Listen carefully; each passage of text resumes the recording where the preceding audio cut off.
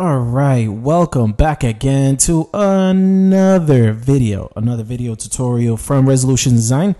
Hello, my name is Edwin Anthony. I am the owner and founder of Resolution Design, one of the top Shopify agencies out here in the USA. All right, so in this video, before I do that, gotta shout out some people. There are some people subscribed here that are just absolutely amazing. You guys in the comments, I am responding to all of you guys.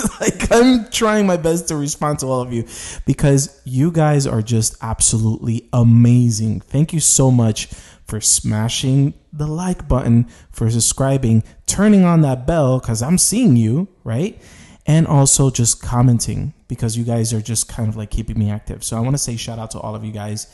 Thank you so much. And for all of you that are new, welcome to my channel. If you do as such, then I will also hit you back up. Okay, so the purpose of this video is to teach you something that one of my subscribers or people here at YouTubers, they brought out to my attention, and I'm like, oh wow, I never created that video, which is how to first obtain and set up a domain in Shopify. Okay, I know it sounds pretty simple, but there are some people that have a hard time trying to put this together. So let's do this video. Okay, first and foremost, what I'm going to say is, if you're going to purchase your domain for the first time, okay, I personally don't advise you to do it through Shopify personally. Like, I don't advise you to go to the back end and go to where it says domains and try to kind of like do it yourself. I don't buy a new domain. I don't like this button.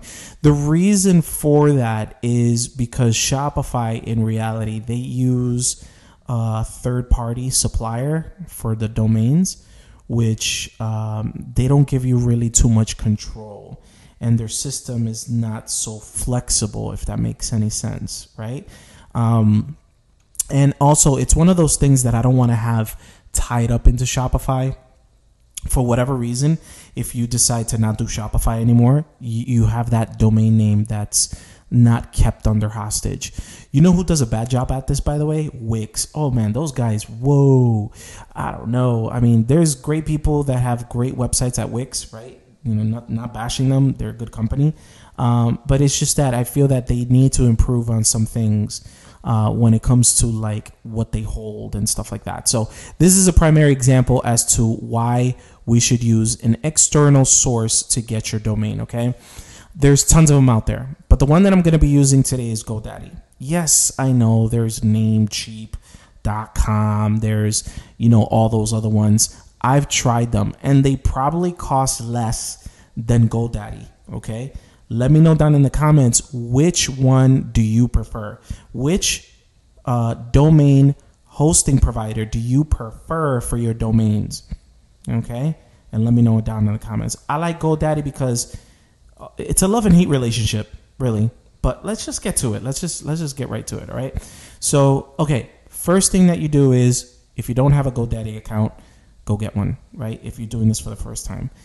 If you already have a domain name and you're like, oh, but I like this, how do I push this over to GoDaddy? That's another topic. We could talk about that later. Let me know in the comments if you want me to make a video about that. But over here, let's go ahead and sign in. Okay, so I'm going to go ahead and sign in with my account. And once you sign in with your account, by the way, make sure that if you do have an account, you put like that double layer security. That's always important too. Once you enter into account, I guess you could go back into the regular GoDaddy, right? GoDaddy.com. And we're going to go ahead and search for a domain because, as you can see, I'm already signed in here. So let's see if this domain is available. Anotherstore.com. This might not be available. It's taken. Oh no. So I made a video about this. I'll put this in either in the comments or up in the little card thing as to the best way for you to get, a domain, right? Because in this video, we're just talking about how to connect it, okay? So let me just fast forward and find a domain so I could show you how to buy one and then connect it. Okay, and so I just decided to say, since I'm Resolution Design, let me just get Resolution Store. Resolution Store is telling me that it's $1 a month. If it's higher than that, I guess it's cool. The most that you could probably do it is somewhere around, I want to say $11 or $14 a month, somewhere along those lines. So that's when it's actually healthy. But if it starts to be like $1,000 or $500, I wouldn't recommend you do that, okay? So let's go ahead and proceed. Okay, so on this screen right here, we're going to talk about, as far as you purchasing a domain and privacy. This was another question from another one of my YouTubers that they asked something about, I wouldn't want to purchase a domain and then all of a sudden, people find out who it is. Because, that there are people who know tricks as to how to grab your domain and how to find you to see who owns that domain. And then your name will show up that you purchased it. And that's why the privacy is very important, right? Not just privacy, but also, any malicious malware that's done to the domain itself, or to give it to like some type of bad reputation along the line. So because of that, I'm going to go ahead and choose the ultimate domain. It's totally up to you. You don't need to, but I'm going to choose that because, as you can see right here, what it does is that it provides full domain privacy and protection. It protects your domain with automatic malware scans, so on and so forth, and it monitors search engine blacklists to ensure that your domain reputation is protected. So I choose this because it's an extensive service from GoDaddy and it'll pay based on the year. By default, you'll notice that start your website for free is checked. You want to not check this out. And this is one of the things, honestly, that I dislike about GoDaddy is that they just love to upsell you like crazy. No, you don't need an email. None of that. No, you don't need a business premium. No thanks. You don't need any of that. So let's go ahead to the cart. All right, and we have something like this. Okay, so don't get scared out of the checkbox. Don't be impulsive is what I'm trying to tell you. What you want to do is set the 5 years up to 1 year. Set it up to 1 year so that it auto renews every year. Just make sure that your website has your payment has enough funds. That's what's important, okay? And make sure that this is also for 1 year. So this is what really I should be paying for. And then again, it's just for the year, okay? So I'm going to go ahead and I'm going to process this all the way through, and then we're going to continue on with our guide. All right, so now that we have that set up, we are back in the products pages. And in the products pages, you could see that I have that in my domain. So I'm pretty much ready to go there. That's the first step that you need to do. You need to first buy it, get those layers of security, and you should be all set in purchasing the domain. And the domain currently is parked in GoDaddy. It hasn't been connected yet. It just means that it's there. It's purchased, and whatever, you have full control. If Shopify closes your store, if you get locked out of Shopify, you always have control of your domain. That's why I like doing that externally. Okay, so this is a big, very important step. Smash that like button if you really like those tips, if you like those security tips, so I can provide more of that. Let's continue with the next part of this whole video. So we're going to go now back into Shopify, and what I'm going to do is that I'm going to go where it says online store and then domains right here in the corner, domains. I'm going to click on domains, and by default we'll have this super long myshopify.com thing, right? Again, we don't want to do any of this. We don't want to transfer domains. No, we want to connect an existing domain. But pay very close attention to an important detail that I'm sharing with you guys. Make sure that you never left the account access in GoDaddy. Make sure you leave that tab open. I'm going to say that one more time. Then when you get back to this part right here where you go ahead and click on domains, here in this domain section, make sure that in Chrome, Safari, whatever browser that you're using, make sure that you're here, that you have left this tab open, you have not logged out. Make sure you're still logged in and you have this open.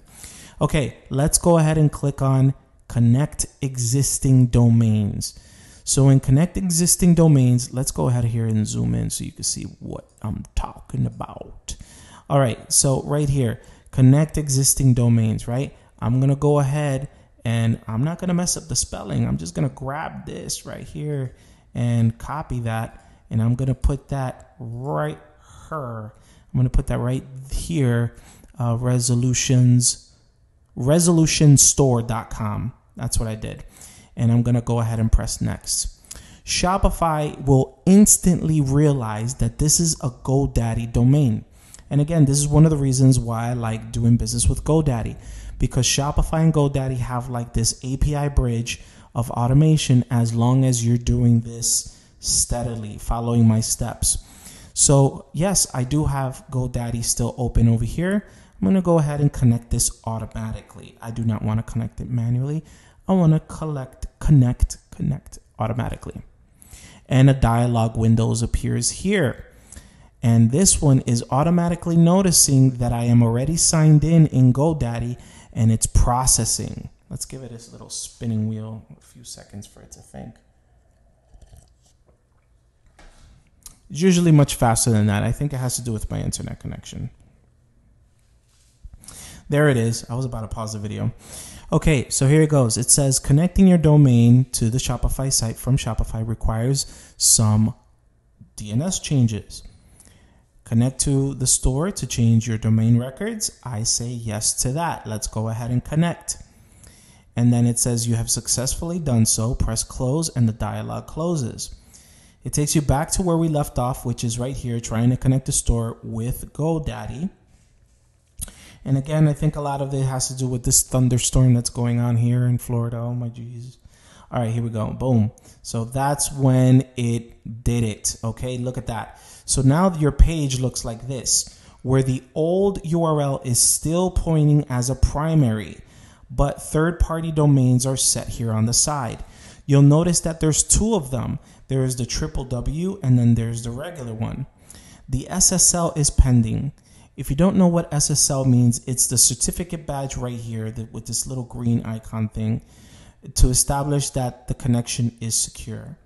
So I recommend you that you do not make your store live unless the SSL is secured, okay? Because then people can enter their credit card information in your store without having to worry about any security issues, okay? So now what I need to do is that I need to grab one of these two domains and make them primary, okay? Because I don't want the website, again, to still show this. I want it to show my store, right? So what I'm going to do now is go right here on this link where it says change primary domain. Now the primary domain, again, by default is itshirtdev, blah, blah, blah, blah. I want to say one of these two, whichever one makes you feel happy. I'm not old school. I like the nice clean look, and I say save. Okay? And once I do that, now this is on standby, but this is the actual store. Okay? So I'm going to go ahead and now copy this. And what I'm going to do is I'm going to go to an incognito window, and I'm going to see if this is working. I'm going to type the actual resolutionstore.com. Okay? Boom. I'm going to do that and see how it's not secure. You saw that? That's because of the SSL certificate that I told you about, right? And it needs time. It needs time. You need to give this at least 48 hours for this to actually pop up. But by the time you watch this video, maybe days or weeks later, and you visit this website here, you might see the security badge by then, all right? So I entertain you to go ahead, and if you want to, go check it out if you wanted to. You'll see that there's a security badge there. But I'm showing you not to flip out if you don't see it, especially the HTTPS, because right now it's HTTP. Why is it that? Well, it's because GoDaddy is doing something on the back end where it takes almost even up to 72 hours. I've seen it at worst. At worst, I've seen it for 72 hours. But it takes some time. For some of you people, you might see it faster than you think, okay? So in order for you to know if this is up and running and the SSL is good to go, just come back here or press refresh on this page. And you'll notice that sometimes it'll do it pretty quickly, right? Well, where this pill would disappear, right? Right here, this will disappear and it will just say connected. But then this one will still say pending, right? That also happens, okay, guys? So that's how you connect it from beginning to end. Let me know your questions. Let me know what you guys think. Which domain provider do you guys prefer or do you guys use? right? You can see here the provider GoDaddy, right? If you don't know who your provider is, go to where it says domains, and you could see the .com that you purchased, who's the provider. Some of y'all might say Shopify. There's nothing wrong with that, but like I said again, if it's Shopify and you're planning on leaving Shopify in the future, or you just don't like it being there, it might be a struggle afterwards. I'm telling you, it's a struggle to get it out of Shopify to, like, let's say go to GoDaddy so that you could have the free will to do whatever you want. That gets tricky. And transfer domain, oh boy, it's a mess. And it's frustrating, especially like if you're trying to publish somewhere else. So that's why I say if you keep it at GoDaddy, you could always easily unplug it from Shopify and put it into the other store instantly, or at least no more than 24 to 48 hours, versus spending a week or two waiting for the transfer of where the domain lives. That's what takes a long time, and that's very frustrating. Let me know what you guys think of this video. Is it helpful? I talked about a few things. I talked about privacy. I talked about purchasing. I talked about a whole bunch of stuff. Let me know if this is valuable information for you so I could continue making more videos. And thank you once again for joining me. Talk to you soon.